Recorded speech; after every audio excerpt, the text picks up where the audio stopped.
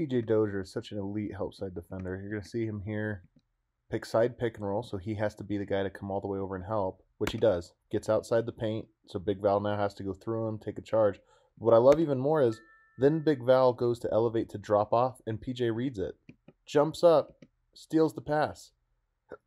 Watch this in real time again.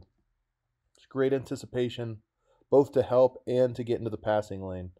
Generates a turnover just like that. Elite help side defender.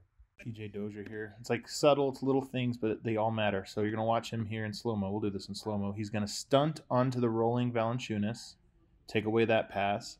He's going to run out to take away the three without leaving his feet.